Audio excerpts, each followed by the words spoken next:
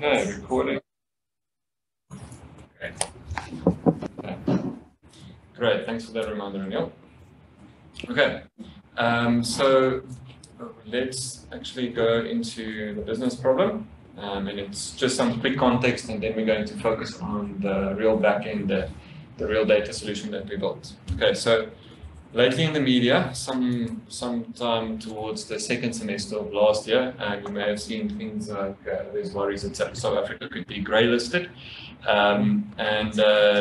the big reason there is not having enough controls in place for money laundering, well, to prevent money laundering and terrorist financing. And one of the risks in the process is that corresponding relationships between South African banks and international financial institutions could be cancelled. Mute everybody out because you've got a bit of loop in this. Just mute it.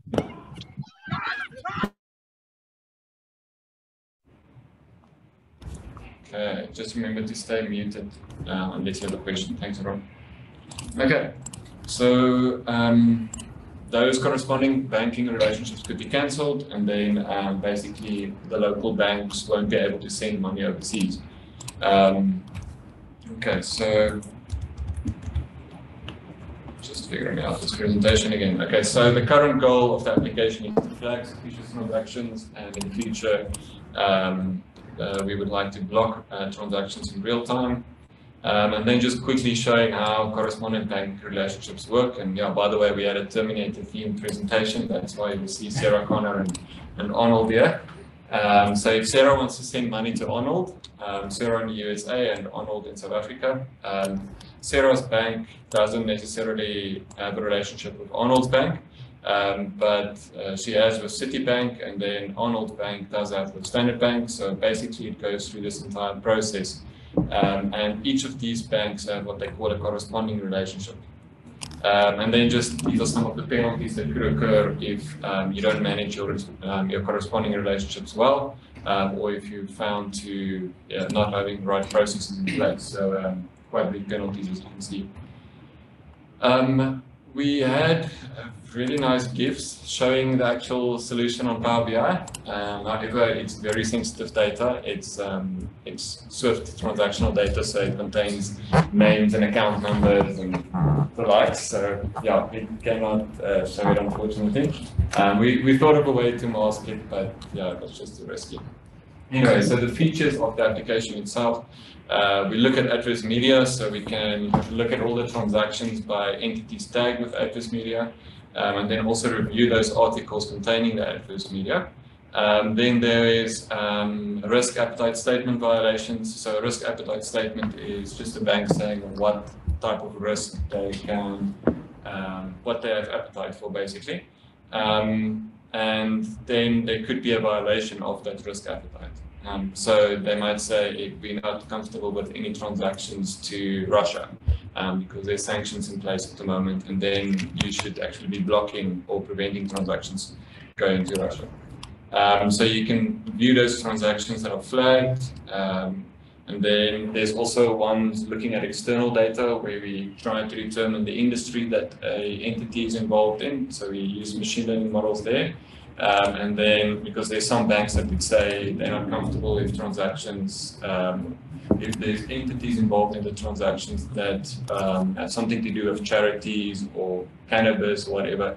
And it's not that they have a problem with the industry itself, it's just those industries are typically used for money laundering and terrorist financing. And then there's also geospatial analytics, where we look at suspicious geospatial patterns.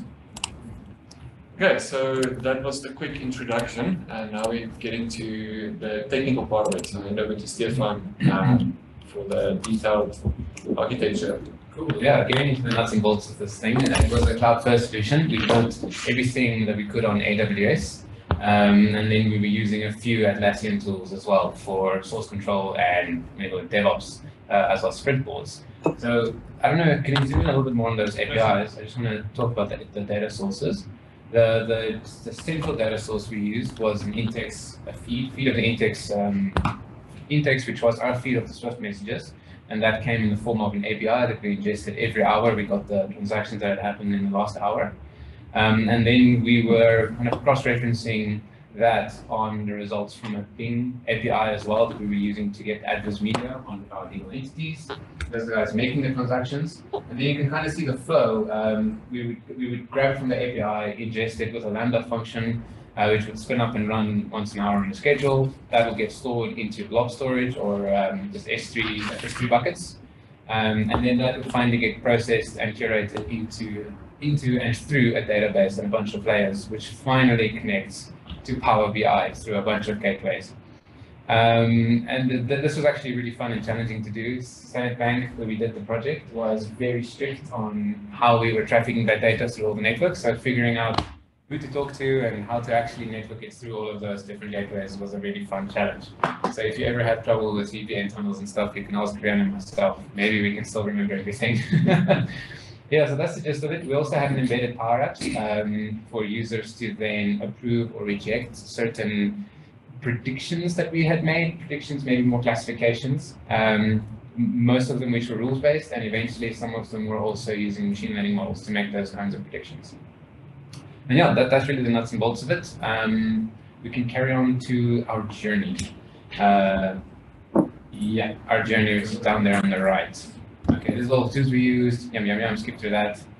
All that pretty logos. There you go, yeah. So yeah, back to you, Rian. Okay, so yeah, initially we got some static data, and the idea was that we wanted to basically show value as quickly as possible to the client and not build a solution for 6 months and then, it's basically the agile approach. And let me just take a step back here. I think what's really important here is the journey that we followed and all the, how this solution evolved. And that's the main focus of the presentation. And then there's some aspects, of course, more related to the design that we did. And yeah, please feel free to ask questions at any time. Okay, so we got the static data, and the idea was to do a form of rapid prototyping, and Power BI is pretty good with that because you can do all your ETL by just clicking buttons everywhere. So that's exactly what we did.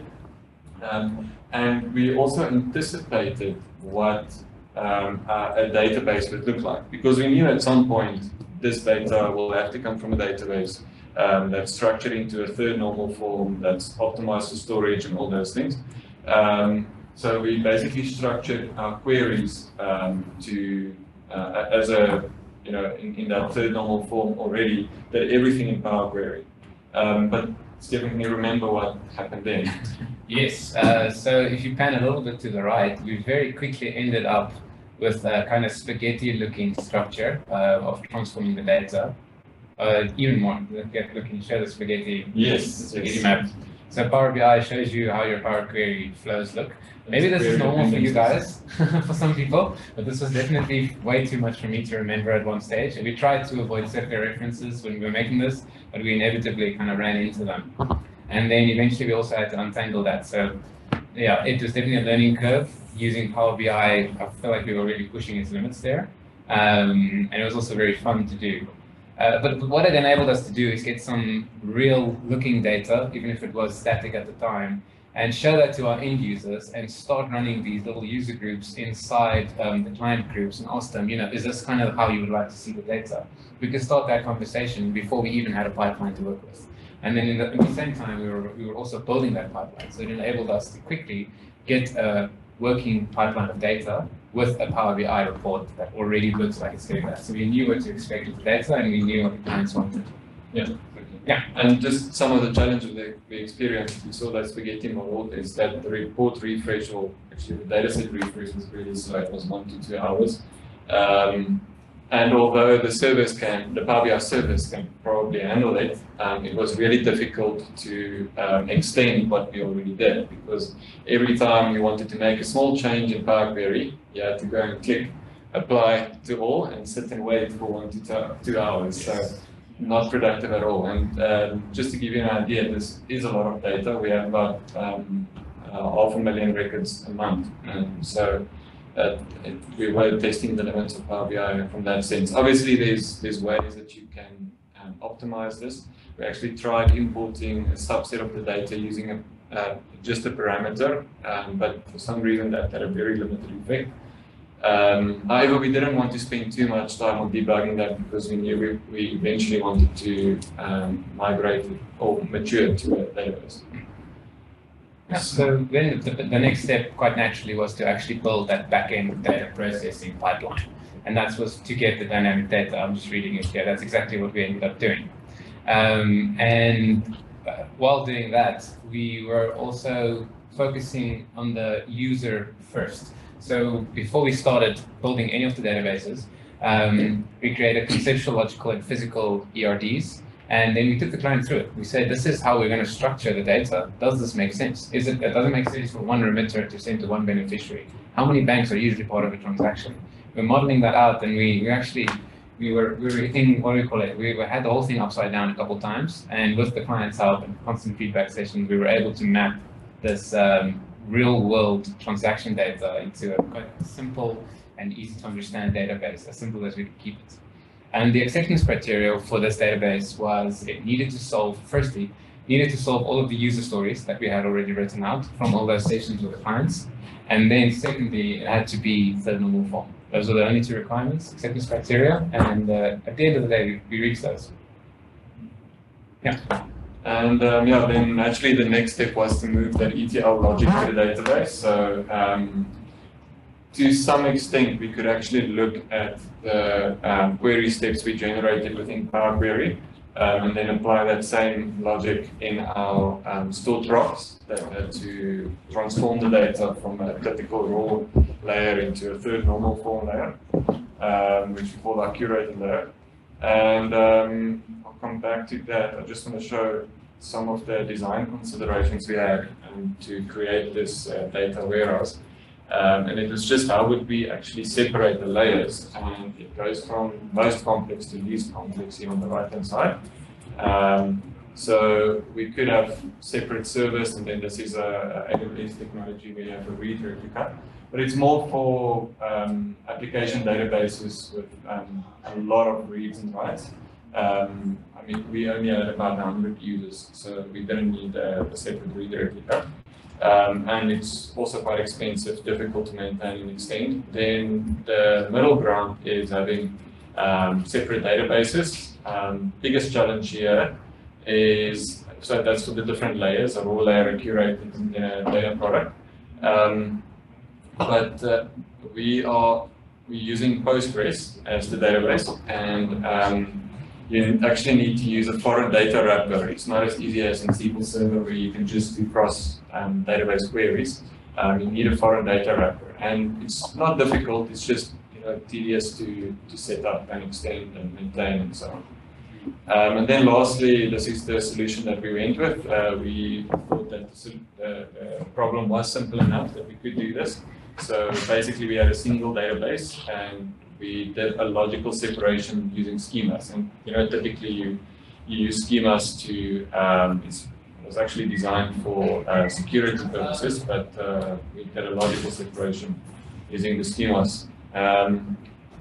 And then you can see, how's it here? So in the raw layer, it was basically a replication of what we had in our raw results. It was typically first normal form. And then it is a large storage overhead, so we eventually applied a type of archiving mechanism where it deletes the last month's data after it has been moved into our curated data in third normal form, where referential integrity would be enforced as well. And then our data product was views only, and that's typically what Power BI called. And yeah, we didn't really use a Power BI schema in the end, it was only the data product view. And then just basically what this did, so in our raw layer, we would have it in this big flat table, which is not third normal form at all, not optimized for storage at all. Then we would normalize it, split it into the different tables. And this is how it's stored. So this is basically the persisted layer. But then, of course, you would join some of it again as a view, not as a persistent storage, so only as a view for the way that Power BI required it. So this is the views layer that was in our data product layer. And we basically follow this pattern with most of the tables.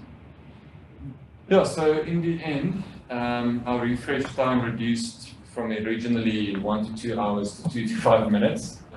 So because the database was doing the heavy lifting. Any other thoughts on the database in Postgres?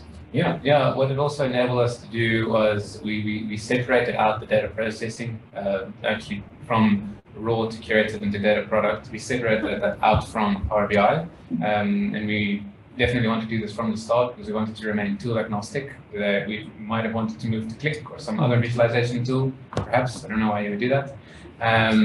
And then also it enabled us, one person was able to work on the curation of the data, while another person was able to work on the data set in Power BI. And then furthermore, another person could work on the visualization side of it. So we were able to split it out and then work simultaneously on the same section of work that was originally in Power BI. So we were able to split it out and have 3 people working on it at the same time.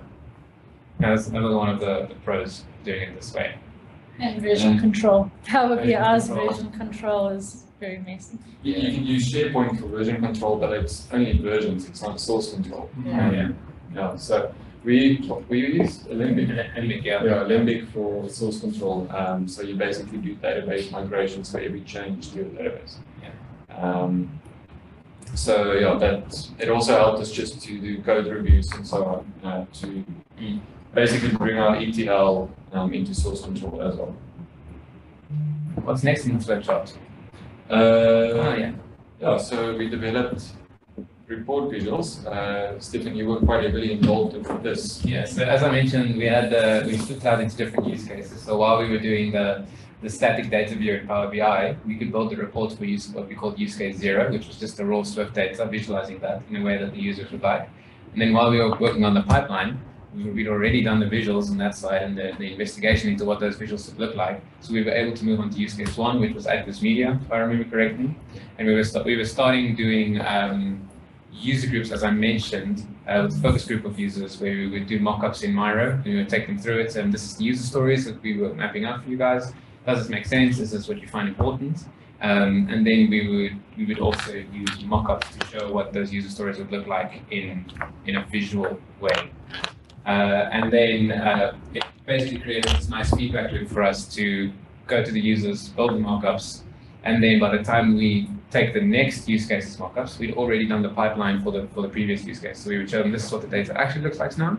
And we spend like 15 minutes on that, and it's like, this is how many feedback you have, what you love, what you hate, and then we would take them to the mock-ups for the new use case. And we did this 3 or 4 times over and over just to get all of the features and use cases into the Power BI reports.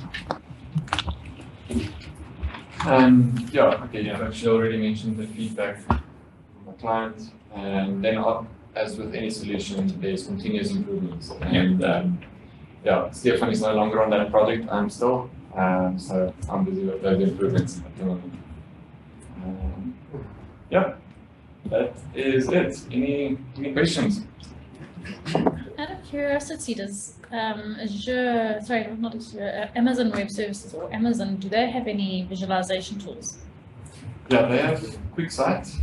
Don't have a lot of experience with it other than actually using it to check the cost of our AWS infrastructure. They built a nice dashboard, and it was much easier to use than the Power BI dashboard for Azure.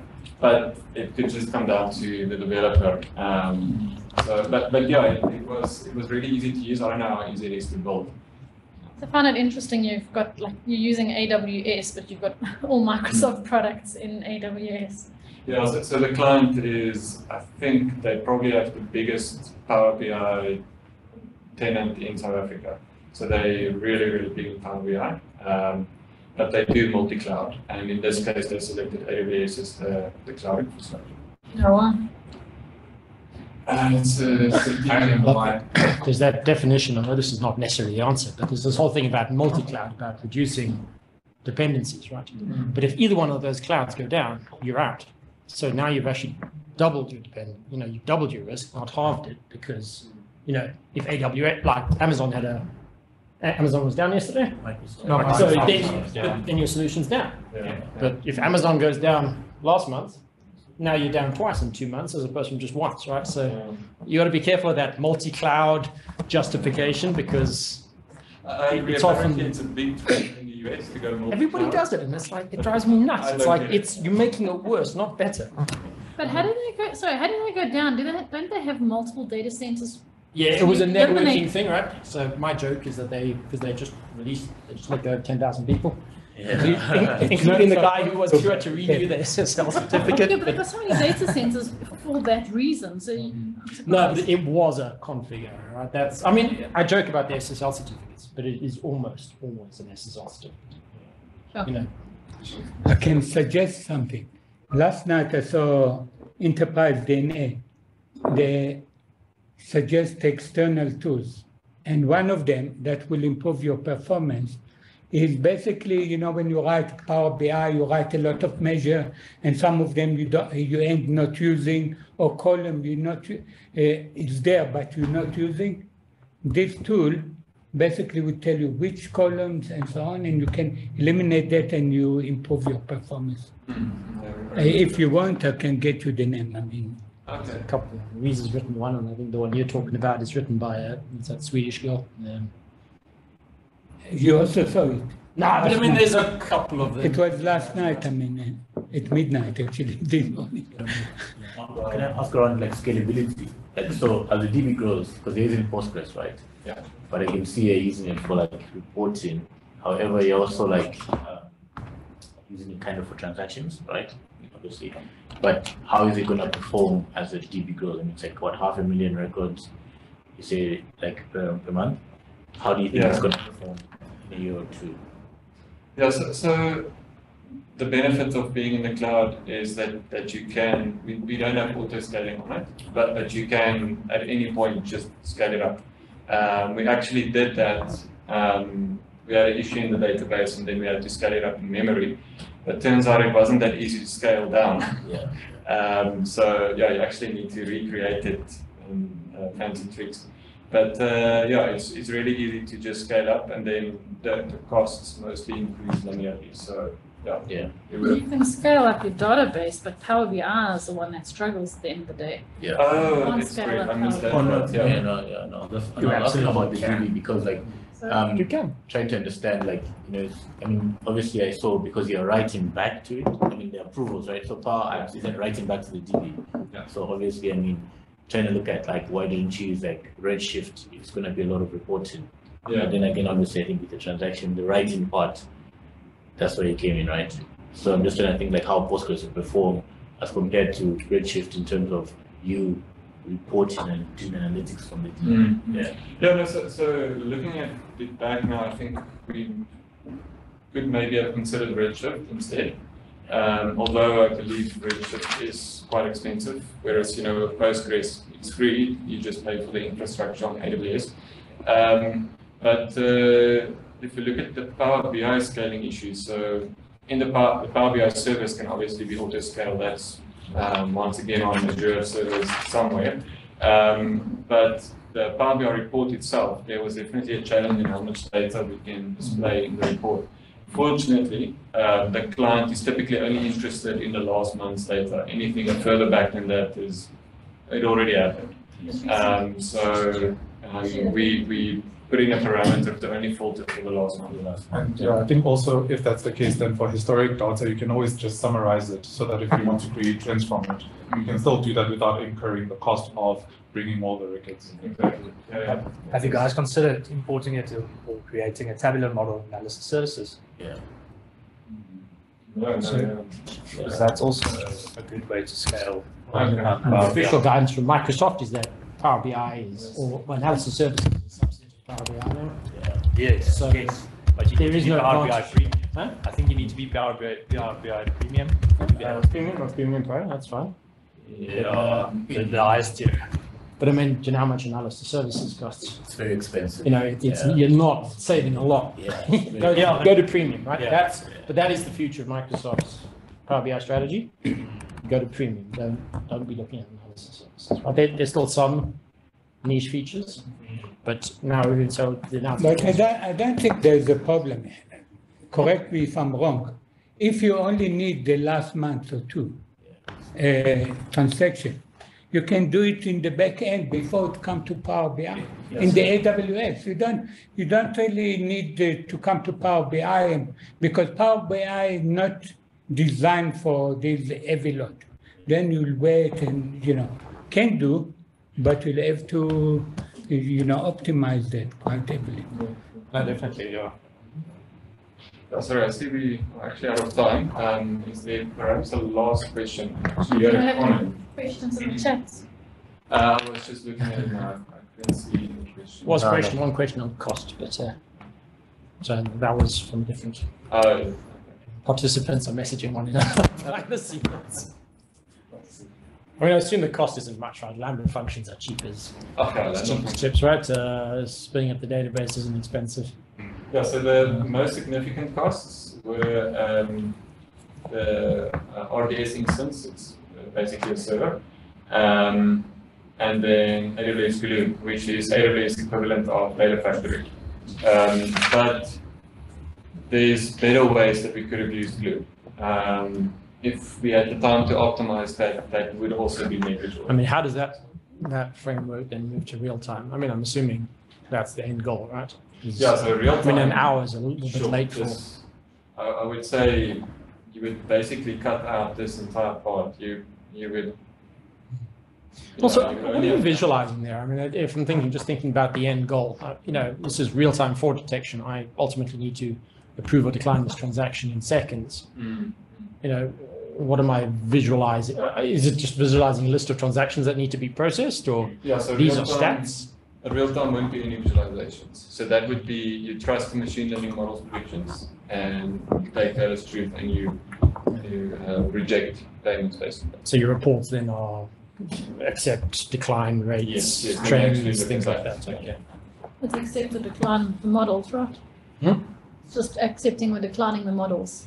Oh, that has to happen now. It's not accepting or declining the transactions. It's accepting or declining the models. The predictions or the classifications. Okay. So then let's just go back to the agenda here. Okay, so before we go to Sven's presentation, we just quickly want to share the plans for 2023, the new BIUG-SA format.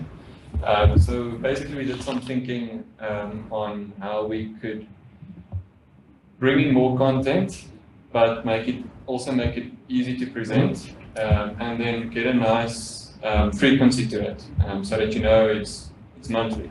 But also we didn't want to bring in a massive overhead. So basically what we are going to do, the idea is on the odd numbered months, so January, March, etc.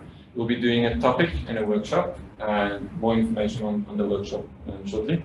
So there will be one main talk. So this event is a little bit different to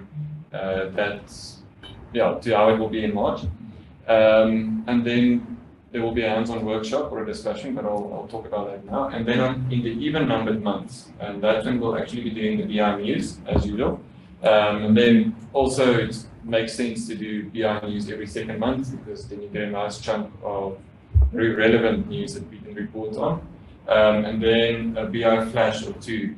So that's in case you don't know what that is, that's a 5-minute presentation on something very small. It could be showing something new you've learned on Power BI. But basically the content that we cover in BI News or in the BI Flash, we'll decide from that session what we would like to do in the next odd numbered month as a hands-on workshop or a discussion. Because we'd like to bring in more discussions, typically like we've had now, but allow a lot more time for that. So we'll choose a topic of discussion during the even numbered months, and then we'll either discuss it in detail the next month, and it actually gives you a month to do some further research. Maybe if there's a new feature on Power BI that you would like to test yourself and give your feedback on in that workshop, that will be the opportunity for it. So basically this is what the agenda for the year looks like, and you don't need to remember these dates. It's basically the last Thursday of every month, and you can see there's the topic and workshop and then the news flashes. The odd-numbered months will be hybrid, as it currently is, but the news flashes will be remote only.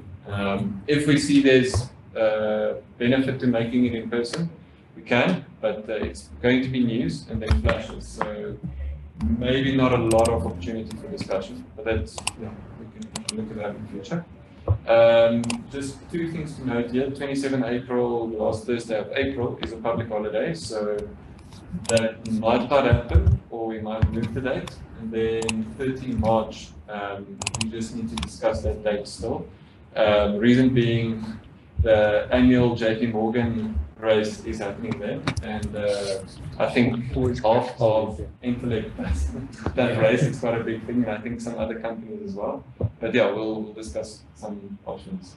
It just happens that JP Morgan does their race on the last Thursday of March every year, and so what happens. We probably can't do it the following week because that's like going into Easter. Yeah. Okay. So you might find that we have to go 1 week early. So yeah. Okay. So yeah, any comments or questions before we move on to Stencil? Are you sticking to like an hour format? Oh yeah. Because an hour is short, right? Yeah, the idea is to stick to an hour, and then of course, if you'd like to have a discussion afterwards, we do it. But we just found when life happens from 6 p.m. onwards, Or just where you. So an hour works great for online because I don't want to be distracted from my life. But if I have to drive an hour, to attend an hour, the math becomes hard, right? But if I'm 2 good sessions, 2 hours, an hour is okay, right? So you end up with that compromise. I'm not saying I know the answer to that. Yeah. Well, I mean, that's basically why we've done it remote only for the. And maybe that's your TikTok idea, right? So 2 hour for the hybrid, 1 hour for the remote. No, that's too much PT, to be perfectly honest. In fact, that's the next thing we need to say is, are there any volunteers? I mean, now we're going from, call it 5 or 6 sessions a year to call it 11, okay? That's a lot of organizing on the Entelect and Seidor's team. So we need BI Flash volunteers, we need main presentation volunteers, and we ask that every single time, and we get very few volunteers. So, I mean, genuinely, it is important, because effectively this organizing team is doing double the amount of organizing. And we're only doing it, obviously, because we think it's a benefit to the community. We did the survey late last year, and everyone said, cool, let's do it more often. So here we go. Yeah. Anyway, but we must also watch a little bit about time here too. So please, if there are any volunteers, and we are really, really eager to invite other people here, don't think a BI Flash is a terribly scary thing. It is literally 5-10 minutes, something that you did, you figured out, you read, and you tried it out, and you said, oh, that's actually quite cool, people will enjoy it. It's a very friendly audience. Give it a shot, show it off. People will learn something from that, and it's contributing to the community. So give it a shot.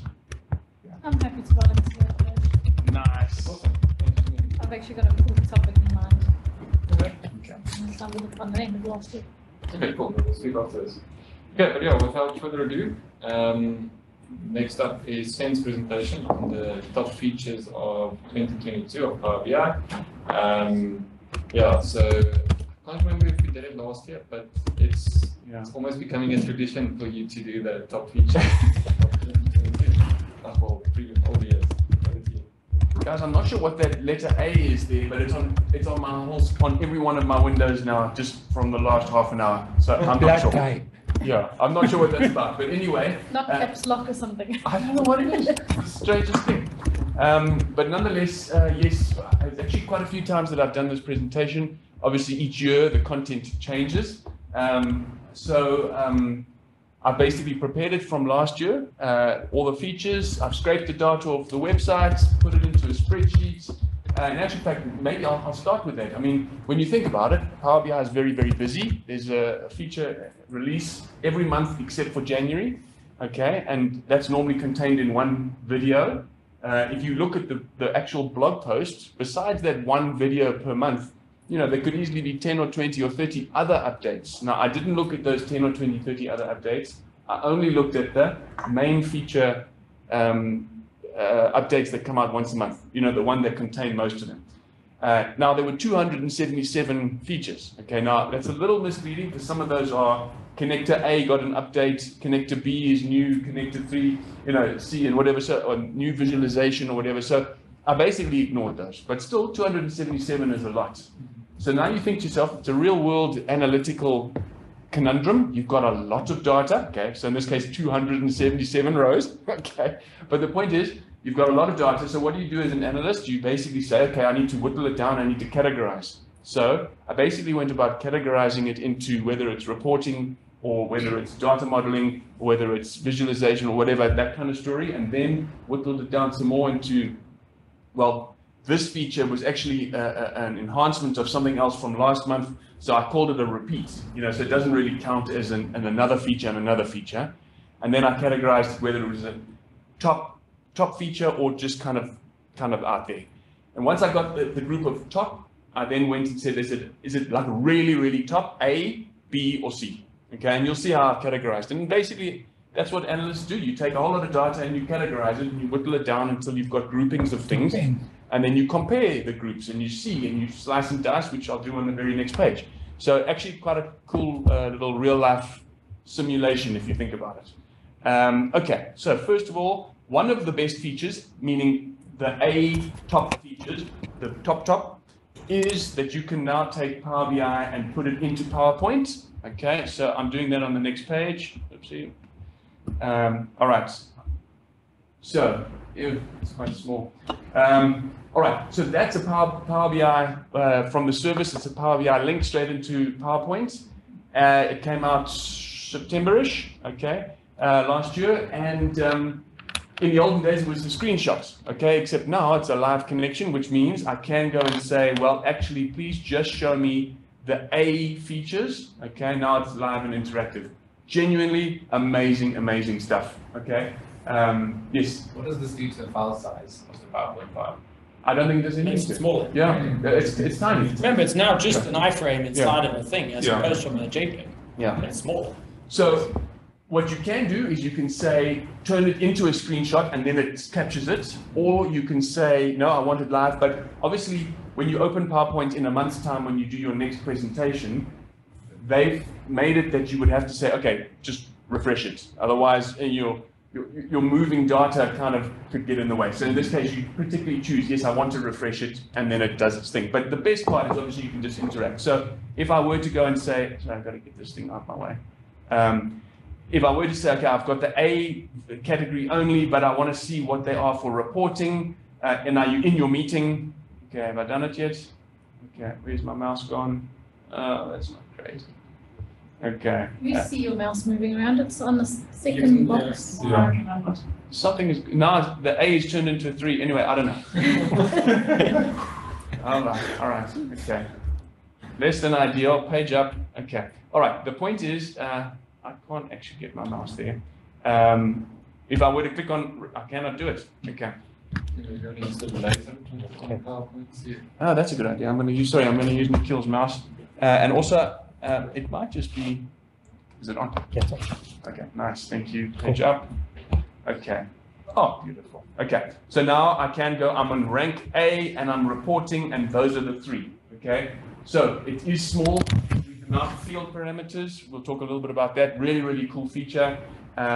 Mobile formatting options. Now this updated many times during the year, and I basically just chosen one of those and said, okay, collectively, that's definitely an A feature, meaning in the mobile version of Power BI, you can now change fonts, you can change card layouts, you can change buttons and shapes and filters and slices and whatever. So you can literally change everything about the mobile layout so that, a big card no longer takes up this enormous thing of your mobile layout. You can change it all around.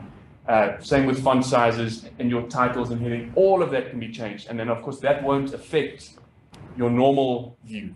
Okay, so definitely that is cool, although it came out over many months. Okay, and then I've just put there, I think, the Azure Maps update. So in the olden days, Azure Maps, which is very powerful, could only work if you had longitude and latitude, whereas now during the course of last year, they changed that. So now it can look up things like cities and towns and whatever, and now you can basically use it as normal. Yeah, I've been there for a while. Mhm. Since Okay. the beginning. It didn't recognize a city name or a country name. Or a street address or something. Yeah, so it does that now, and that's part of the release. Anyway, look, I mean, that was in March last. Is that 8 or 3? Okay. It's probably an update, right? Because you Yeah. always had to do one of two things. Either you had to have latitude and longitude, and then what Yeah. you had to do is you had to go and mark those Yes. things in latitude and longitude. Or you could take a column. Now, what you had to do, and this is maybe what they've Yeah. done, is if you had a street number, street name, in separate columns, right? You could never report on it. Yeah. So it all had to be in one column. So you had to create another column with the appended, but it always did that. Okay. And then it used Bing maps to Okay. basically then geocode, right? So it Yeah. took a long time to Yeah. go and do all of that. Yeah. So look, basically, I used to use the old version of Maps, well, the normal version of Maps, not Azure. But now, because the Azure Maps visualization is more rich, and it works now as the normal one does together, they work well. Okay. Then under the service, I've got my personal favorite, the cross-tenant dataset sharing. Okay. So basically, that just means business-to-business sharing has gone next level. Okay. So for years, you've been able to, I can create content, I can share it with someone externally. But now what's happening is, okay, by the way, that's all done through Active Directory guests story. But my licensing can provide you access, so I can share a report with my customers or suppliers and so on. But on top of that, they can now create, analyze in Excel, they can connect their Power BI desktop to my model in their tenant and create a composite model by adding other data sources, maybe an Excel thing or something else to augment my data model in their environment, and then publish that to their colleagues. So you can see it grows and grows and grows. And that came out it came out and then it wasn't quite ready yet, and a month later they kind of made it all work. I was beyond myself with excitement. Really, really good. The next one, I think has got a really, really cool thing. Downloading a Power BI file is now available for more scenarios. Okay, so I love this. For SQL Saturday, many years ago, I did a presentation on how you can take a normal Power BI model and then delete all the queries in it so that you can then point it to a already published model, so that you take the file with all the pages in it, and instead of it being your main model, you now point it to another master model, so that you're only maintaining one master model and you might have 3 or 5 or other reports pulling from it. So there was a long roundabout way to do that. Okay. Now you go into the service and you say, download this report, and it will download the report with all of its pages. And when you choose either download the whole report with the data model, that's the normal way it does it. But the new way now says, actually just give me the connection to the main model and give me all the pages. Beautiful thing. Okay, obviously just to harp on that, the reason for that is you really only want one data model that you're maintaining the measures and the connections and the data and whatever, and you want everyone else to be using report files that are pointing to that master model, so you only have to maintain one thing. And it was a bit of a hack. Picture the scenario, you've gone and created 5 Power BI files, and now you want to turn them all to point to one master file. It was really a hack. Now it's much, much easier. So beautiful thing. Just on that, Sven, I'd like to know, does it still mean, though, if you add a new page in the main file, then you have to re-download the thin files again, because you can't add pages to the already downloaded thin files? Yeah, probably so. But in this case, the main reason for that is you're going to stop using the main model as reporting. And do it on the thin file. And you're going to now I've separated the model from the reports. When I need to create a new page, I'll do it in the thin file, the child of yeah. Okay, and then the last of the A ones is exactly what I'm doing now. It's the Power BI data storytelling, which is Power BI inside PowerPoint, which is effectively what I'm doing now. Sorry, I wanted to make a point on that one. I don't know if it's new as well, but SharePoint does it. Like I've only recently spun up a SharePoint site, but you can also embed a Power BI dashboard there that's automatically updating. That's been around for a while, and I mean they're also doing things like that now with Excel Online now, and the data automatically refreshes, and you don't have to do it. They basically are going nuts about making everything accessible, everything in Microsoft, which makes me wonder about Tableau and Looker and the rest. They really must struggle. I mean, to embed a Tableau report in PowerPoint, I don't know. I guess you could probably do it in some way, but this is easy. Very, very easy. Okay. It's called a sticky business model. Yes, I yes. was going to say, that's how you avoid people using Tableau, Yeah. using your product. Yeah, big time. Okay, so it's worth just looking at the B stories. Okay, which now the mouse is doing funny things again. Wow. Okay. I think you need to look up there because it looks fine up there. We can see your mouse moving and hovering. Okay. You know what your PC is like. There, now I got it. Okay. So I want B on. This is multi-select. Okay. Right. So obviously the list is slightly longer in this case, and we're not going to go through it in great detail because we are running out of time. But in terms of the top features in the B category, okay, the data hub, now that's in the service. They're just trying to make it more and more accessible for people to go and start a new report based on someone else's data model, and you can do it in the data hub. And there are many new things there, and still some things that are coming up that are going to make that even better. So I'm not going to go into great detail about it. Create dynamic slices using field parameters. That reminds me, I didn't cover that in the A section. I mentioned it, but we didn't talk about it. This is linked to it, but I didn't want two features to appear in the A, so I put this one as the secondary one in the B, meaning the slices, one slicer can depend on the answers from another slicer linked to field parameters. Now that's important because field parameters means things are very, very dynamic. So you've got a graph on your page and the x-axis is your item names, okay? And then there's a slicer somewhere and the end user can say, actually, I'm interested in customers. And then that same graph, by clicking on customers, the x-axis changes out of items and into customers, or into years and months, or into something else. Now you can do that on your dimensions, but you can also do that on your measures, which means if you've got your graph and it's January to December and you're plotting sales amounts and you click on your slicer, you can change that to gross profits or costs or whatever it happens to be, headcount. So what that does, field parameters, makes it extremely dynamic for your end user to say, the author built it for me with customers in mind, but I'm interested in items instead. So that's field parameters, that's in the A list, and this is the slicer that go with it. Then the next few, I think are important, but I don't think they're that mainstream. So obviously, if you are using deployment pipelines, then there were some cool things that came out in October. So that's number 3 and 4 there, deployment pipelines with Azure DevOps extensions and deployment history. So that's quite cool. You can see what pipelines were deployed and when, and you can roll back and stuff like that. Dynamic mQuery parameters. If you're using direct query, then that's quite a cool thing. But anyway, guest users can now create their own email subscription, so you couldn't do that as a guest. Hierarchical access by default. Okay, so I've wanted this for a while. If you've got on a graph and you've got year and underneath that month, when you drag that in, it will go by default to year. So you'll have year 1 and year 2 next to each other, which is not great. Normally, if you have a hierarchy in there, you want it to be year and month together. You know, that's year 1, January, February, March, year 2, January, February, March. So when you drag it in there, that's the default layout, and it automatically takes the concatenated labels off, which is also the nicer layout, because otherwise it would go January 2020, February 2020, all in the same label, as opposed to now it stacks out the months there, and underneath it, nicely labeled, is the years. So it's a nicer starting point, because normally it would start the bad way, and then you'd have to reconfigure it the good way. Now it starts the good way, so that's nice. All right, linked metrics. Okay, this is the Power BI goals that are now called Power BI metrics. And now if you've got my department's metric in my workspace, I can link it to the sales workspace, and I only have to maintain one metric, and it shows in both places, which is nice. Okay. Okay, so this next one, making it easier to do comparison calculations.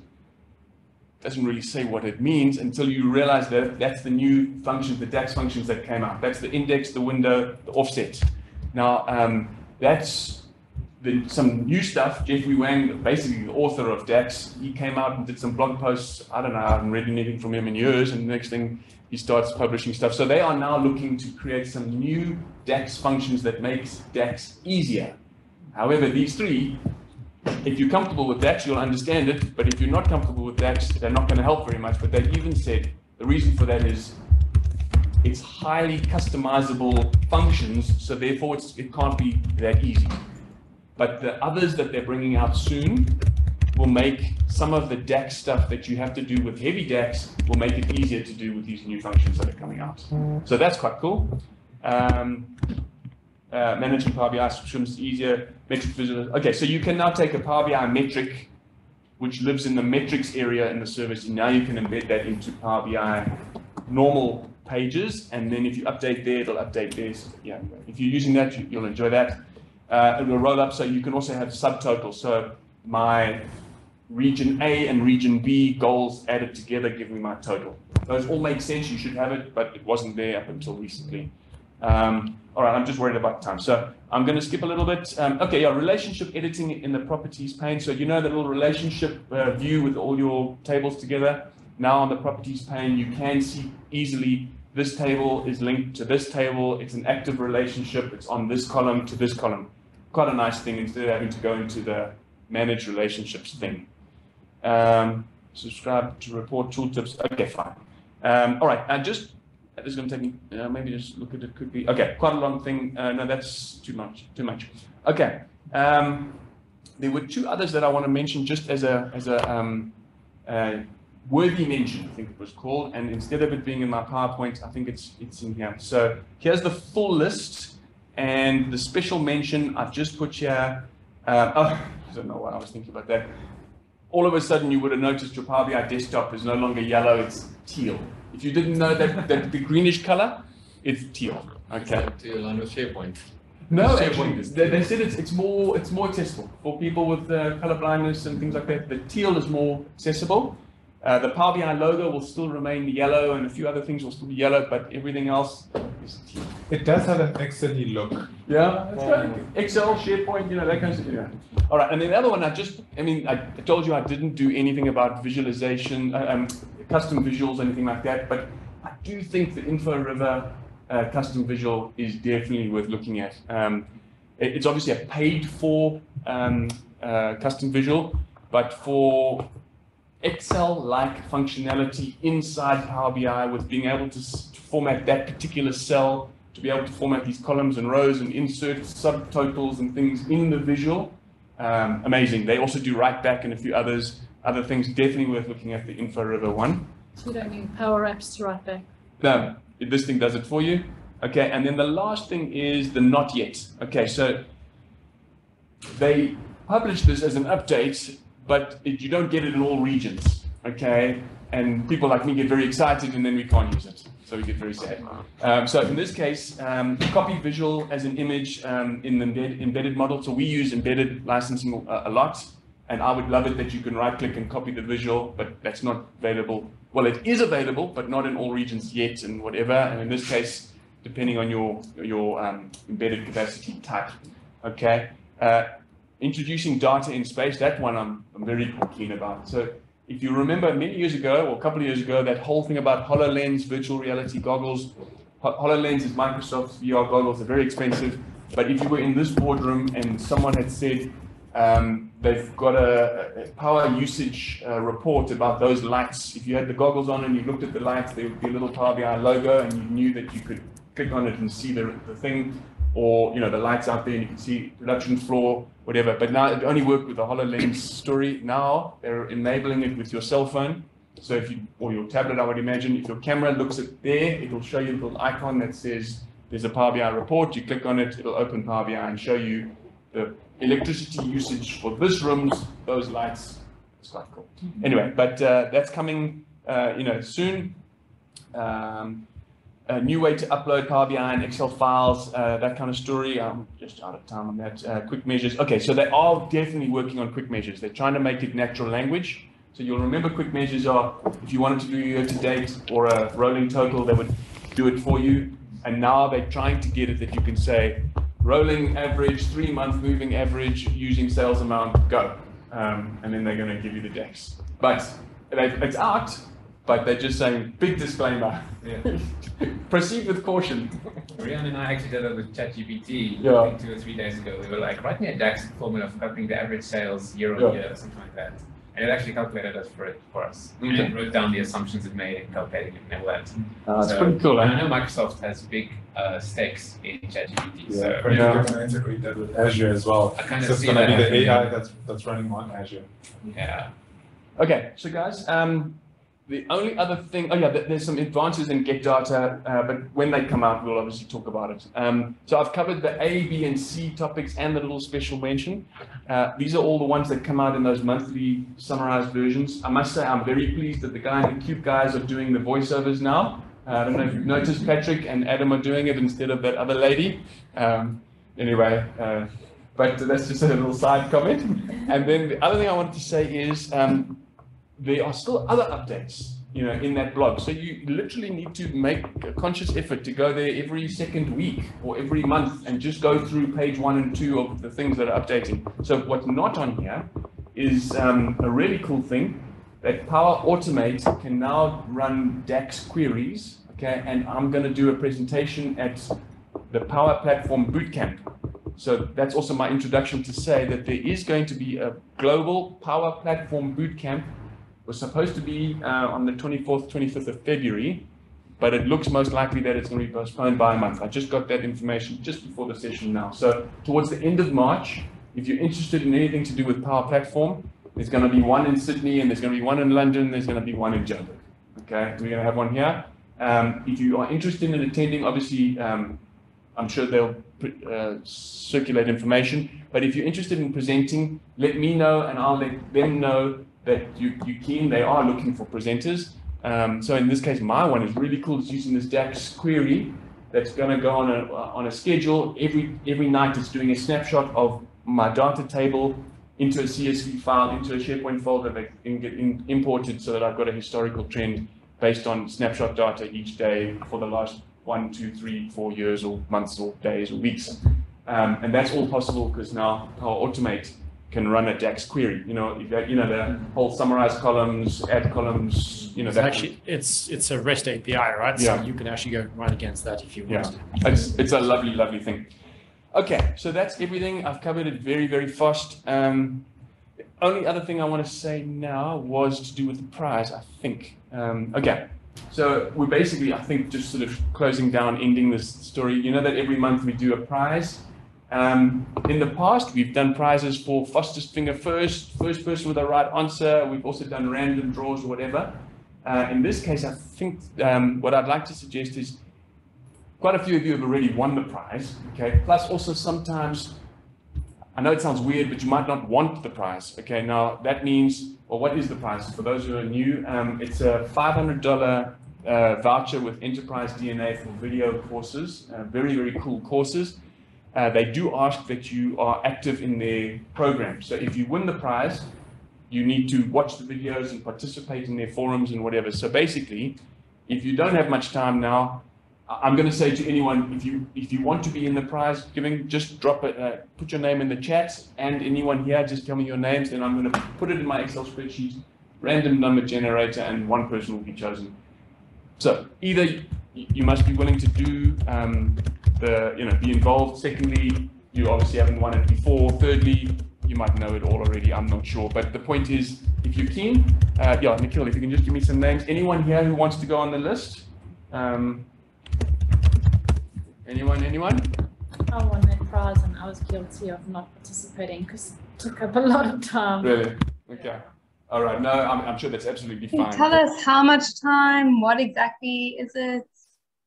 To be honest, I don't quite know. I mean, basically what it comes down to is a syllabus. I mean, I haven't done it, so I don't know. But it's a syllabus of content, and they basically want you to go through it, and then you've signed up on the platform. So if someone says, I don't understand how this thing works, they're trying to create a mini community. So you would basically answer questions or ask questions, or they've got a weekly newsletter and you read those things. It's a very clever plan of basically making their website and their training program worldwide adopted. They've got excellent training program here. Yeah. They've got industrial almost in any industry. Yeah. There's sample application and Yeah, that deal with the complex issues.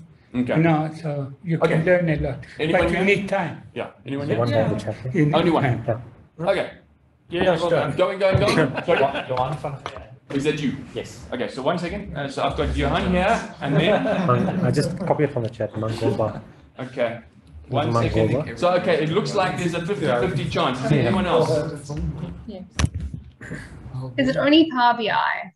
Because I see Yes. it's for data analysts or whatever, but is it No. specifically using Power BI? No, it's only Power BI, to my knowledge. I haven't done it, so I don't know. But Enterprise DNA, Yes. they've got Power BI, all the Power Platform. Okay. And now they've got the Python and R that link to Yes. Power BI. Or you go, so they've got a lot and they're adding, I mean, all the time. Okay. All right. So is it Johan over there and then online Mankoba? I'm sorry about the pronunciation. Melissa as well. And Melissa. Yeah. Okay. So we've gone from a 50-50 to a 1 in 3. Okay. Odds are still good. All right. So as soon as I take the little asterisk, is that it? Are we done? No one else. Okay. As soon as I take this thing away and hit enter, it is going to give us a number. If it is 1, 2, or 3, that's. So it's Mangoba with an N after an A. It's fine. All right, don't worry too much. I'm just going to, whether your number comes up. Go. Number 3, Melissa. Okay. Sorry, Mongoba, you lost out there. But, okay, so Melissa, I'm just going to put in the chat my email address. Okay. If someone else really wants it, I'm happy to. No, I'm serious. Like if someone really wants it, I just kind of into fun. So anyone else? If you wanted more, you're welcome to have it. Okay, Mangoba, you wanna speak up? Volunteer. Or come next month and then you can get it also. That's a good one. Okay, all right. Or, I mean, last time, actually, genuinely, in November, they did give us 2 prizes. So, okay. All right, cool. I've got my email address in there. You're welcome to send me a chat, and I'll link you up with the enterprise people. And I think that is what I intended to cover. So, yeah. There's also one new feature I wanted to mention. I actually used it. Previously you weren't able to develop measures in the the data view. The modeling view. Yeah. That's a new thing right now. It's a little gimmicky. You have to start editing the measure. You can't flip between the views while you're editing. You have to stop editing, go to a different view, and then resume editing. Yeah. Oh, you resume where you left off. Yeah. Actually, Okay. But it still runs the measure, which is kind of silly. So it's not that fluent, but it is a pretty cool thing. Now you can see how your table as well. I'm a visual person, so it works for me. Okay. Yeah, that is, I think I put it as top C. You know, because I mean it's useful, but when you read it, oh yeah, I can use it. But since it's come out, I haven't used it. It should have been there from the start. Actually. Yeah. Okay. Okay. Well, yeah, that brings us to the end of the BIUG Group Agenda.